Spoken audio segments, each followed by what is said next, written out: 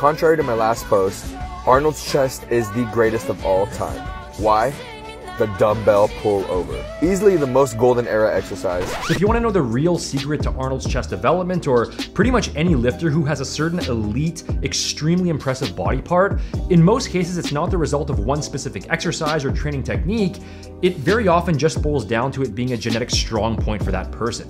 Now obviously hard work, consistency, and extracurricular supplementation are factors as well, but it's not as simple as just saying that this person has a huge chest and they do this exercise, therefore this exercise must be the cause of their results and I should do it too. Now it might be a contributing factor, but ultimately you should make your exercise selections based on what makes the most sense biomechanically and on what suits your individual needs best. Subscribe for more no BS fitness tips.